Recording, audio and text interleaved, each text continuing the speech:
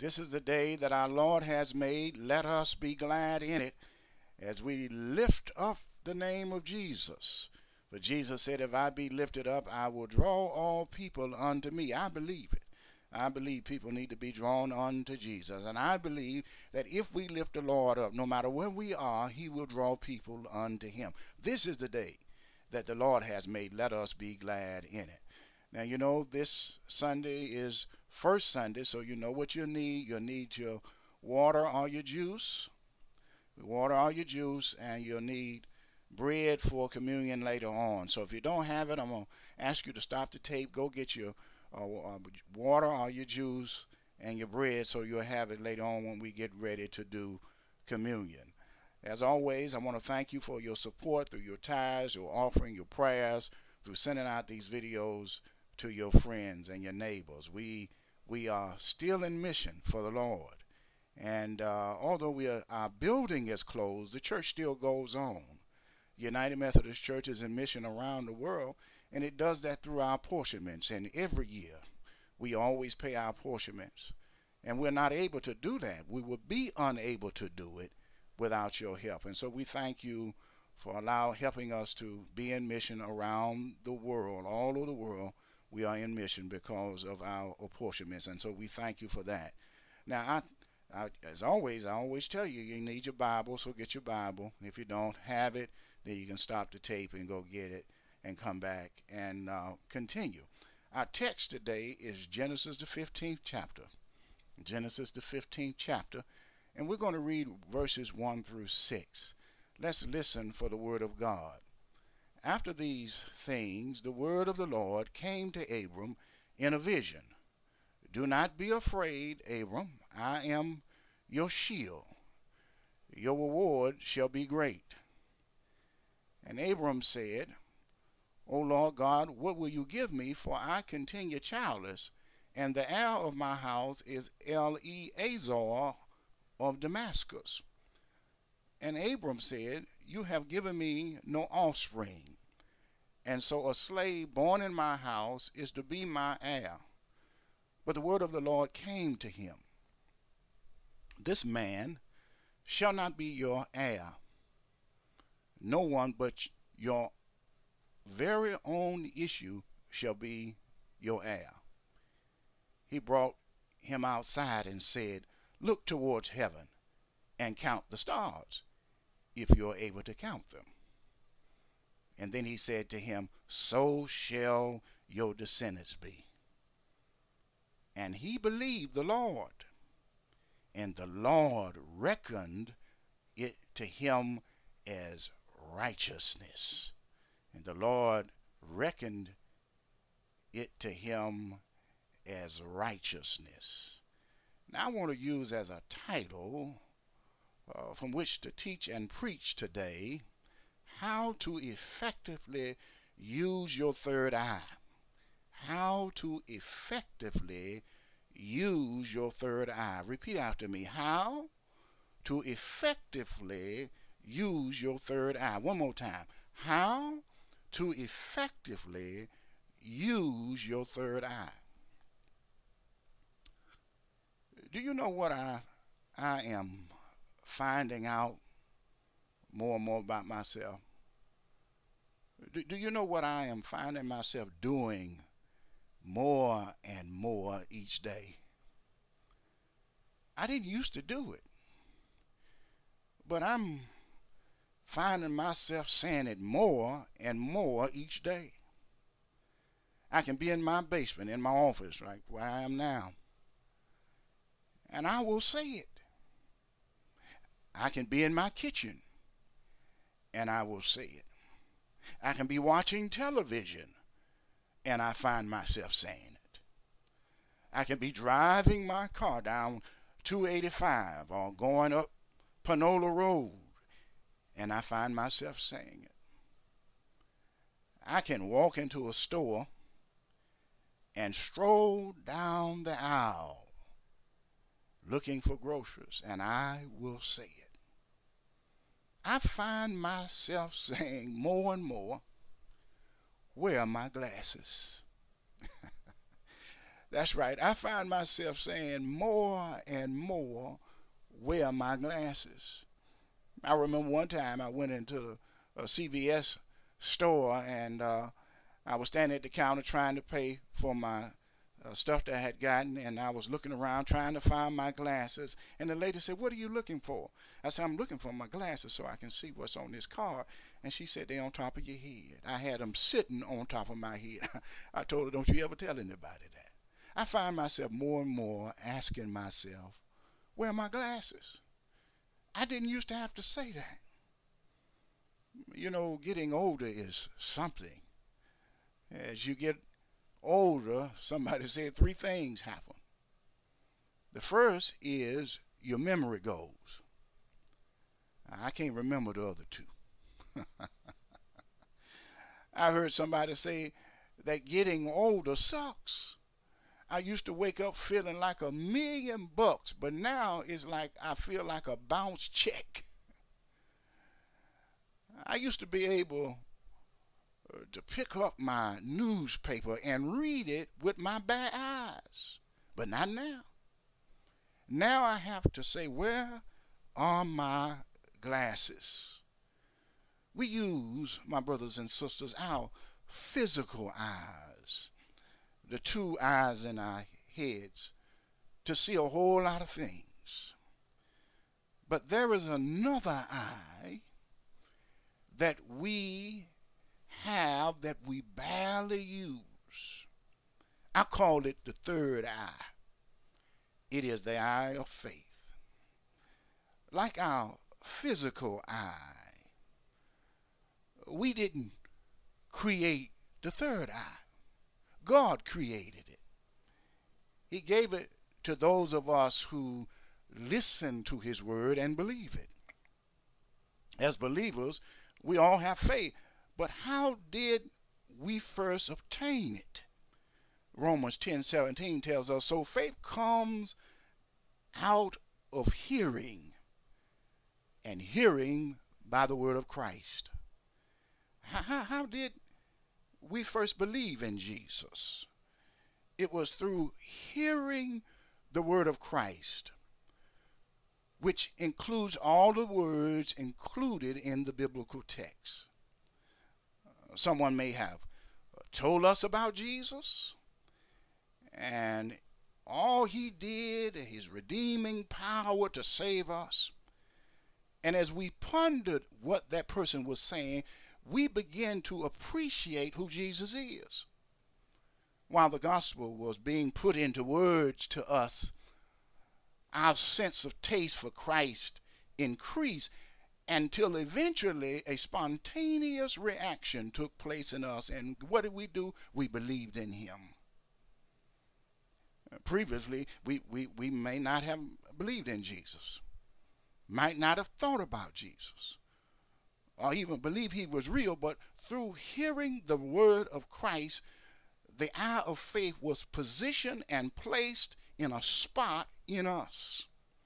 And so we have a third eye now that is supposed to help us to live victoriously. It's supposed to help us to live triumphantly. It's supposed to help us respond right to events in our lives. Charles Swindoll said life is 10% of what happens to you and 90% of how you react to it. We have a third eye to help us to cope and react appropriately to life's issues. But many of us don't use that eye a lot. Some of us use it every now and then. Some of us use it, but we use it ineffectively. Well, I believe our text today talks about this third eye, this eye of faith, and shows us how to adequately use it. I don't know about you, my brothers and sisters, but since I have this third eye, I want to know how to use it more successfully. And I believe our text today talks about the third eye and how to use it effectively so that we have right thinking so that we can live a victorious and triumphant life. In verses 1 through 3, let's take a look at it and see what this text tells us about this third eye. In verses 1 to 3, we hear God's word emphasizing a request. There is a question asked and an answer given. There is an appeal made and a response to that appeal. The Lord says to Abraham in a vision, as he came to Abraham in this vision, and he told Abraham not to be afraid. Abraham must have been afraid because God what? Told him not to be afraid. What was he afraid of?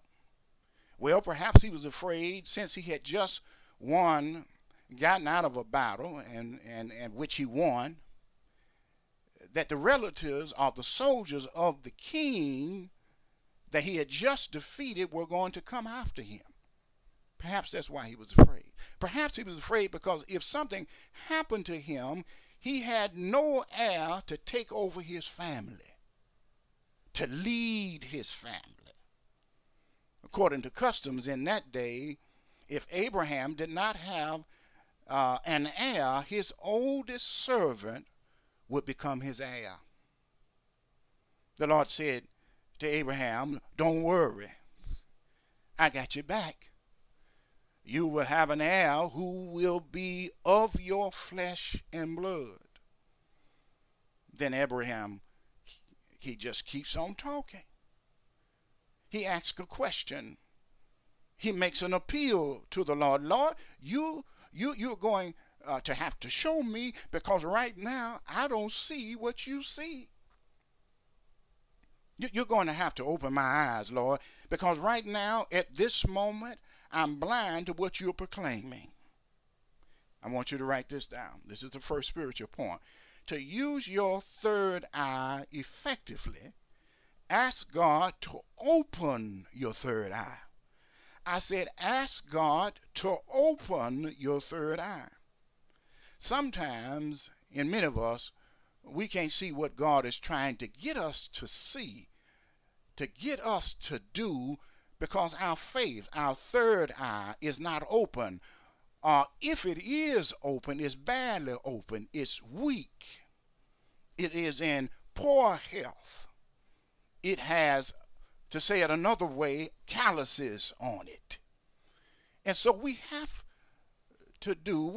have to do is ask God to open our third eye a little more so that we can see what he is seeing. Do you remember when Jesus was teaching the crowd and it got late and Jesus said to his disciples, I want you all to get in the boat and go on over to the other side. I'll meet you there. And so Jesus told them after I dismissed everybody out, come on, you just go on and get in the boat. Well, they got in the boat and they went on, and when Jesus got back over there to the shore, they had gotten so far out. You know what he decided to do? He decided to just walk on the water. And as he was coming towards them, the disciples were looking, oh, that must be, what is that, a ghost? And Jesus said, oh, be of good courage. Don't be afraid. It is I. And Peter said, oh, Lord, that's you. I don't know, Lord. If that's you, why? If that's you, Lord, help me to come out on the water to you. Peter says, Lord, I don't see what you see. Open my eyes so that I can see what you see. To use your third eye effectively, ask God to open your third eye, your eye of faith. You have to ask God to do for you what you cannot do for yourself. When your third eye, your eye of faith is weak, our clothes has calluses on it because of doubt. You can't fix that yourself. You need God's help. You need God's power. You need God to lend you a helping hand. You need God to take care of it. And so ask him to open your eye of faith a little more. When you ask God to open your third eye, how will he do it? That's a good question. How will he do it? Abraham said, Lord, I don't have an heir, a son. I'm in trouble, Lord. If something happens to me, I don't have a male son to take over, to take care of my house. You see, that was a fear that had Abraham bottled up. A lack of confidence. That was cold feet. I want you to write this down. To open your third eye, God may bring you face to face with your fears like he did Abraham. I say he may bring you face to face with your fears like he did Abraham. What are you afraid of? That may be the very, very thing that God brings you face to face with. God knows to strengthen you, to strengthen your third eye, you must face your fears. For you see, your fears will paralyze you and keep you from seeing and reaching the dreams and the hopes that God has for you. Many people have cold feet, a strike of terror in their hearts, that they go through life running from something that isn't after them. Your fears will cause you to spend your life running from something that isn't there. To increase the power of your third eye, God may bring you face to face with your fears. Abraham said, Lord, you given me no offspring. And so a slave in my house is going to be my heir. God knew what Abraham was going through. He knew what was going on in Abraham's life. Abraham acted like God didn't know what was happening to him. To Abraham, he had an unknown future, but Abraham's unknown future was in the hands of an all-knowing God. God was just testing Abraham to see if Abraham believed that God could turn his mess into a miracle and his test into a testimony. Somebody say amen. I want you to write this down while you're saying amen. To open your third eye, God may strengthen it through tests and trials. To open your third eye, God may strengthen it through tests and trials. Many of us get surprised when tests or trials come our way. But we should not be surprised or caught off guard.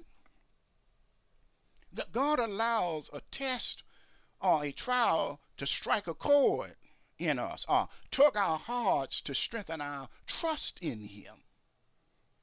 A gym cannot be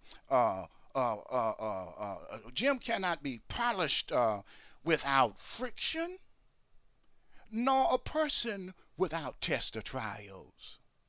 When God allows, my brothers and sisters, tests and trials to gallop towards you, he is doing it always in your best interest. In 1799, Conrad Reed discovered a 17-pound rock while fishing in Little Meadow Creek. 17 pounds rock. Not knowing what it was made of, his family took it and used it for a doorstop for many years. They just put it on the floor to keep the door open every now and then. And they did that for years. So in 1802, his father, James Reed, took it to a jeweler who identified it as a lump of gold worth about $36,000. Do you hear me? That lump of gold, which was used as a doorstop for 3 years in North Carolina, is one of the biggest gold nuggets ever found in the east of the Rockies. Until its composition was determined, my brothers and sisters, its value was unknown. Even so, until the composition of our faith is determined, its strength is unknown. In other words, you don't know how strong your faith is until it's been put in the fire. You don't know how persistent your faith is until it's been put in the oven. God allows tests and trials not to hurt us, not to crush us, but to strengthen us and to prove us, to give us a leg up. God allows trials and tests to come to put fuel in our tanks, give us a boost, pour into us resilience and endurance and stamina and steadiness and durability. And 1 Peter 5:10 says, and after you have suffered a little while, the God of grace, who has called you into eternity through Christ, will himself restore and confirm and strengthen and establish you. He's talking about you. James said it like this: count it all joy, my sisters and brothers, when you meet trials of various kinds, hardships of various kinds, for you know that the testing of your faith produces steadfastness. Oh, you learn to endure by having your faith tested. You learn to put up with the rough times by having your faith tested. You learn how to keep on going by having your faith tested. You learn how to stay the course and not get off and keep on running by having your faith tested. You learn how to stick to it and stick it out and leave no rock unturned by having your faith tested. Abraham said,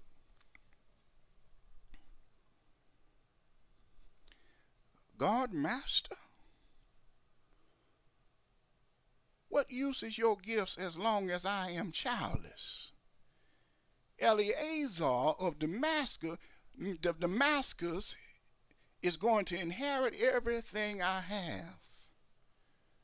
Abraham continued, see, you're giving me no children. And now a mere servant of my house is going to get everything I worked for all of my life. Then in the next few verses, the Lord tells Abraham that he is going to have his own son.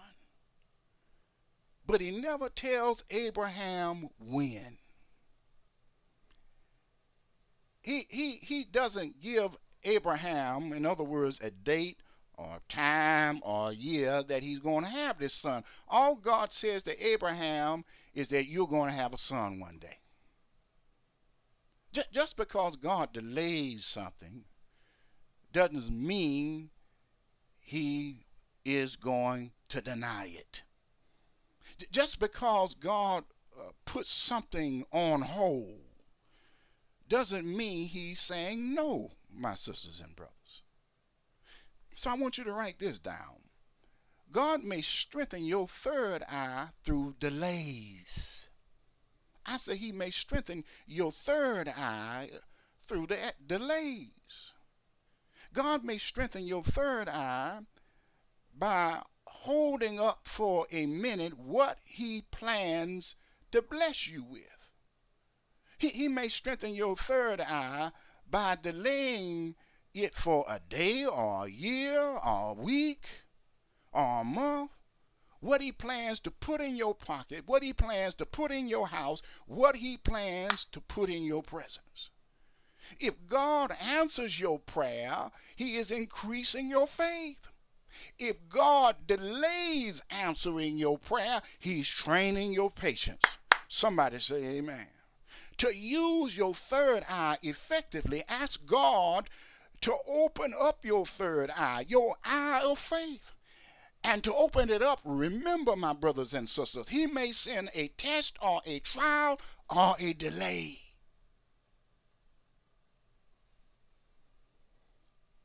As I kept digging down into the gravel of this text, as I kept on digging down into gravel of this text, I hit a chest box. I hit a chest box that had these words on it: stillness, at rest, quiet period, hush. When I got a lot of noise going on in my life, I can't hear anything. I definitely can't hear God. When there's a lot of movement,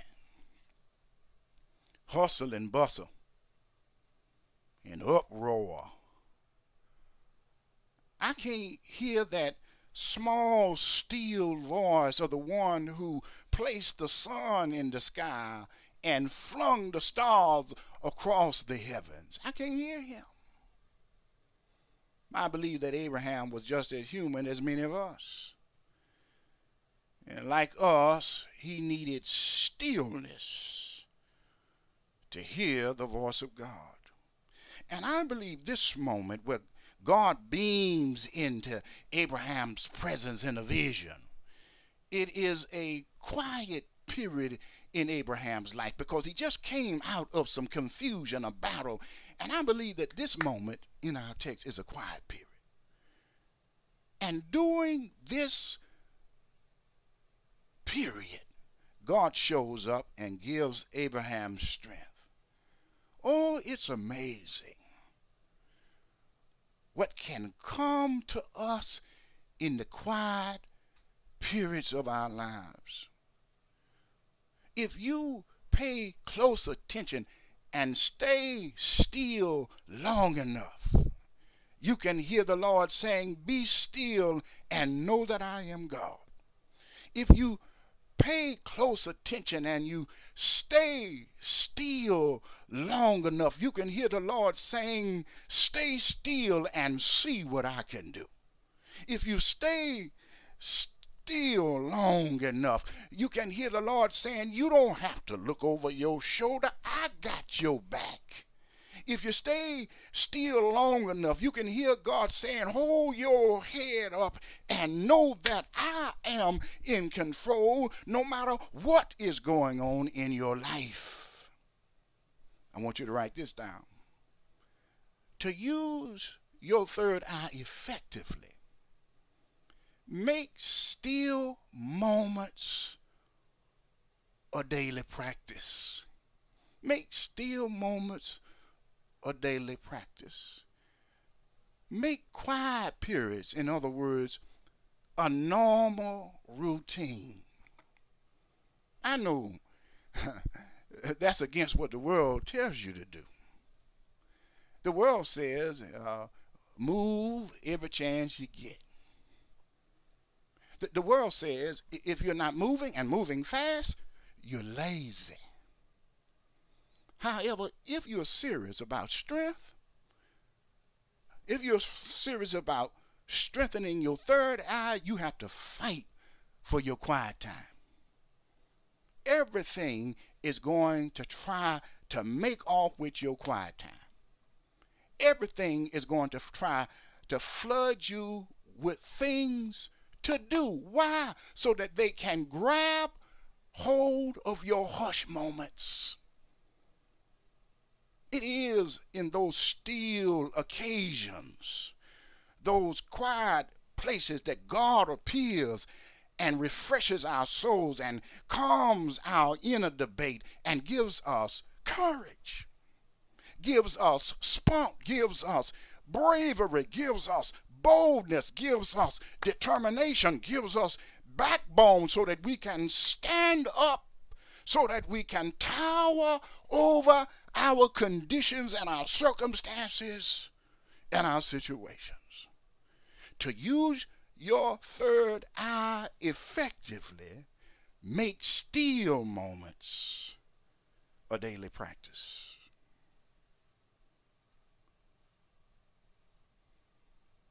Later, the Lord spoke to Abraham in the vision. Abraham, don't be afraid. I will protect you. I will be your reward. God will either shield you from it, my sisters and brothers, or take care of you in it.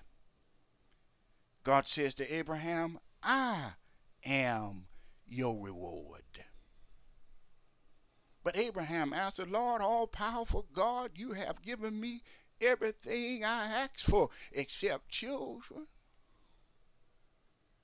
And when I die, Eliezer of Damascus will get everything I own. Houses and cars, everything I got, he's going to get, Lord.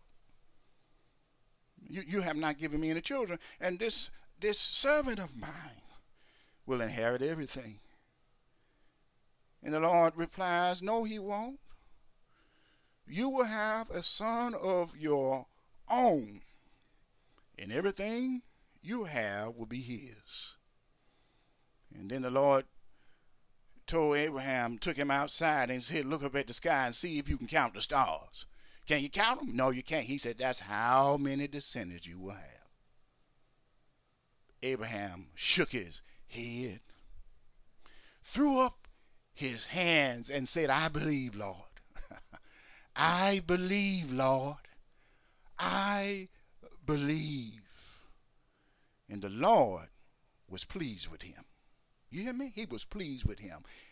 Abraham trusted the Lord, and the Lord recognized Abraham's high moral character. Abraham believed God, and God declared him set right with God. With Abraham's physical eyes, he could only see what he could touch with his hands.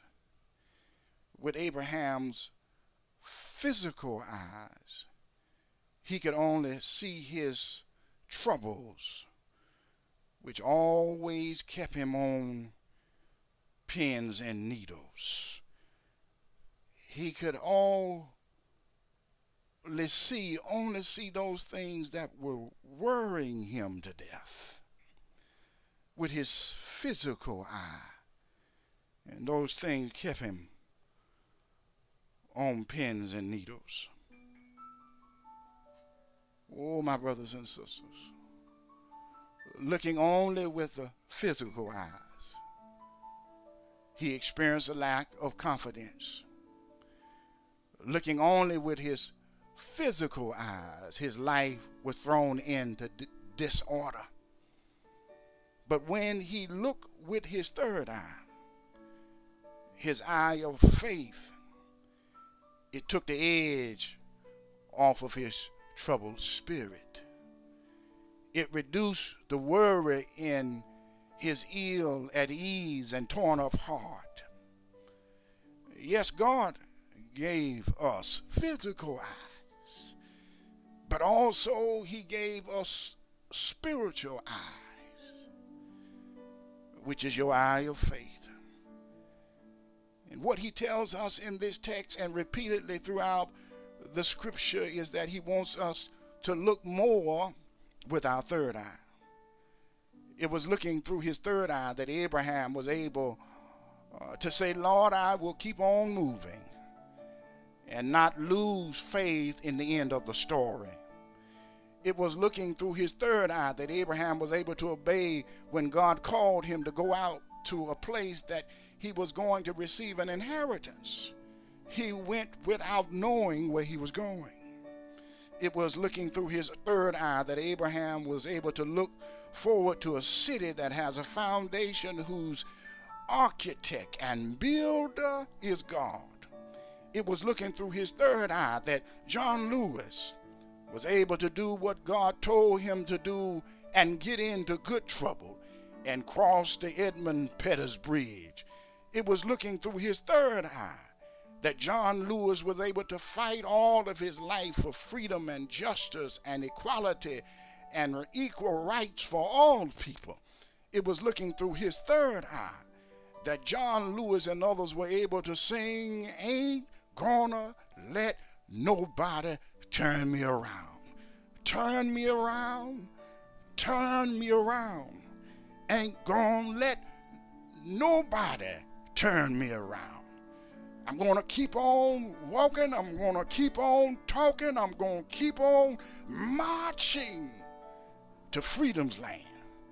God wants us to look more through our third eye. There are 7,000 promises of God. Look through your third eye, and it will open up all of God's promises for you. For 2 Corinthians 1:20 says, "For no matter how many promises God has made, they are yes in Jesus Christ." Look through your third eye, and God will act on your behalf and fight your battles for you. Look through your third eye, and you will be able to do more than you ever dreamed or thought of. Look through your third eye, and you will be able to hold on even in tough times. Look through your third eye, and you will be able to press on. Even though you're pressed on every side, you will not be crushed. You may be perplexed, but you will not be driven to despair. You may be persecuted, but you will not be forsaken. You may be struck down, but you will not be destroyed. Hallelujah, somebody. There is power to overcome whatever you are dealing with. Use your third power, your third eye, your eye of faith. I'm a witness. Can I get any witnesses? I said, can I get any witnesses? By faith, you find rest in God. By faith, you find alone God is a rock. By faith, you find that God is your fortress. By faith, you will find God is for you, and who can be against you? By faith, not by sight, not by your fleshly eye, but by your third eye, your eye of faith. Use it, and walls will come tumbling down. Use it, and you will be an overcomer more than a conqueror. Use it, and you will be a warrior who can conquer all of the devil's territories. Use it, and you will defeat the Goliaths in your life. God has already given you the strength by giving you a third eye. Use it, and you will not remain a victim, but you will rise up and be a victor. If you're in deep waters, use it, and God will bring you out. If you're in despair, use it, and God will give you the strength to keep on going. Use it, and God will give you strength for every battle, and wisdom for every situation, and peace in the middle of the storm, and peace that passes all understanding. Use it. He gave it to you for you to use it, to help you see what he sees about you and your life. Use it and see what he sees, that no problem is bigger than he is. This is the word of God for the people of God. Thanks be to God. Thank you, Lord, for your many, many blessings. Thank you for the third eye. And Lord, we pray that you continue to strengthen it. Send us the tests and the trials, but also give us the strength to get through it.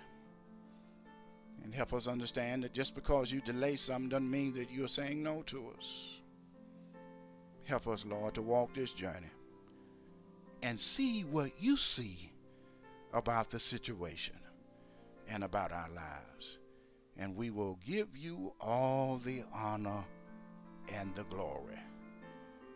Amen and amen. At this time, we will have communion.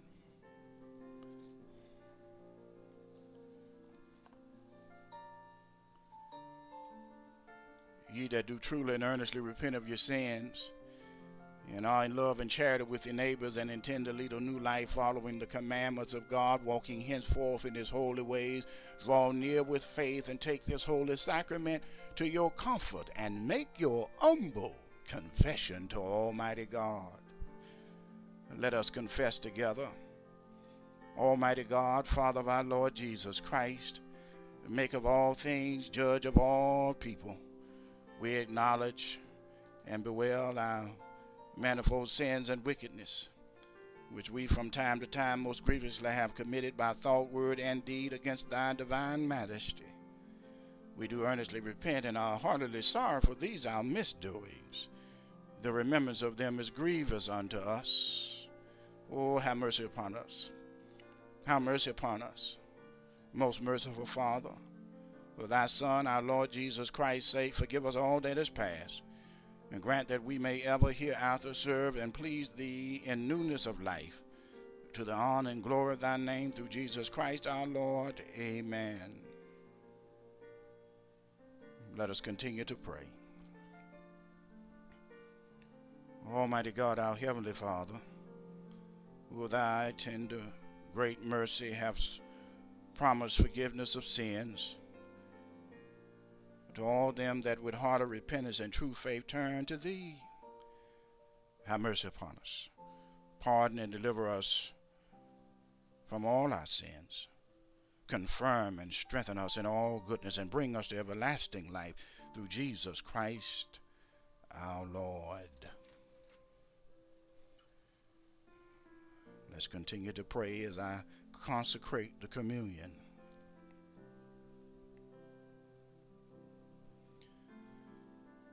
Almighty God, our Heavenly Father, who with thy tender mercy does give thy only Son, Jesus Christ, to suffer death upon the cross for our redemption, who made there by the one offering of himself a full, perfect, and sufficient sacrifice for the sins of the whole world, and did institute and in his holy gospel command us to continue a perpetual memory of his precious death until his coming again. Hear us, O merciful Father, we most humbly beseech thee, and bless and sanctify with thy word and Holy Spirit these thy gifts of bread and wine, that we, receiving them according to thy Son, our Savior, Jesus Christ, holy institution, in remembrance of his passion, death, and resurrection, may be partakers of the divine nature through him, who in the same night that he was betrayed, he took bread, and when he had given thanks, he broke it and gave it to his disciples, saying, Take, eat, this is my body which is given for you. Do this in remembrance of me. And likewise after supper he took the cup, and when he had given thanks, he gave it to them, saying, Drink all of this, for this is the blood of the new covenant, which is shed for you and for many.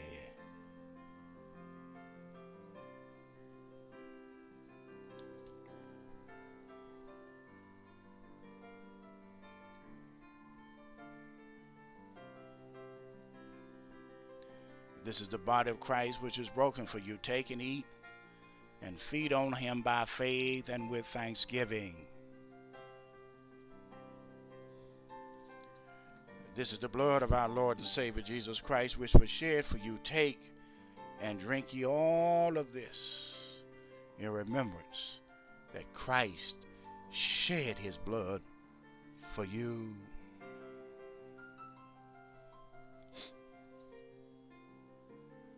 Let us pray. God, thank you for Jesus, who went to the cross and died that all of us might one day have eternal life in your kingdom.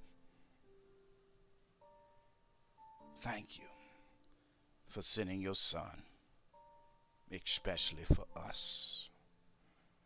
Now may the peace of God, which passes all understanding, keep your hearts and minds in the knowledge and love of Jesus, of his Son, Jesus Christ our Lord, and the blessings of God Almighty, the Father, the Son, and the Holy Spirit be among you and remain with you always. Amen. Remember to send this video to 3 other people that you know. And until next time, you pray for me, and I will be sure to pray for you.